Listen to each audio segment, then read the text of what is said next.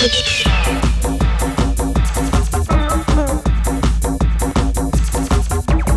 what is up, live streamers? We're now at the stage where we're pretty pro with getting NDI and spout out of Unreal, but let's look at getting NDI back into Unreal. Say you wanted a screen or a texture that's got some live input coming in. It's really easy, super easy setup. Let's just get it done. So I've got this spat off screen here that I want to have some stuff going on.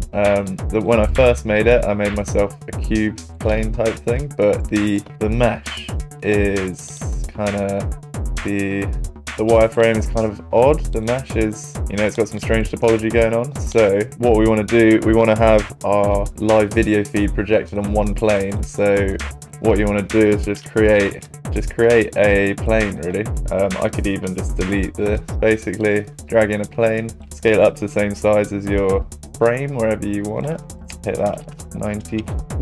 This way we know we're stretching our UVs across one plane. It's not a grid. It's not going to have to be UV mapped. It's literally just a single plane. I make it fairly centered in my strange organic ball. So have it embedded in there a little bit.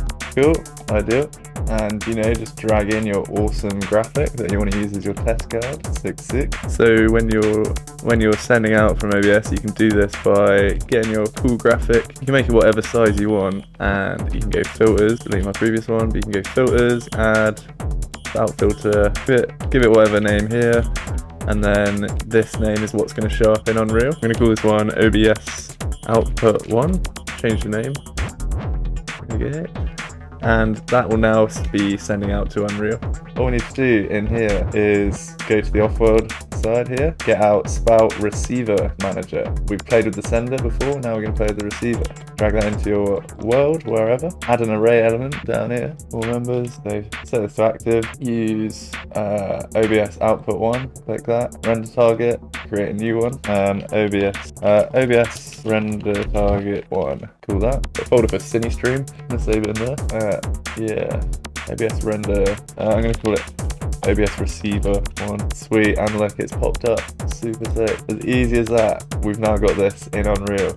So cool. That's just coming out from OBS. That can be coming from anything that can send this stuff over spout. Super sick. So now what do we do with it? We want to get it onto this plane. So I'm going to go to my CineStream level a bit, get this receiver.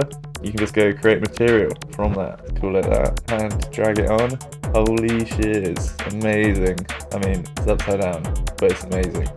We got it there. Quick fix for that. I'm just going to turn it around. You could mess with the UVs, I guess, but set rotation to 0. Even off these rotations as well.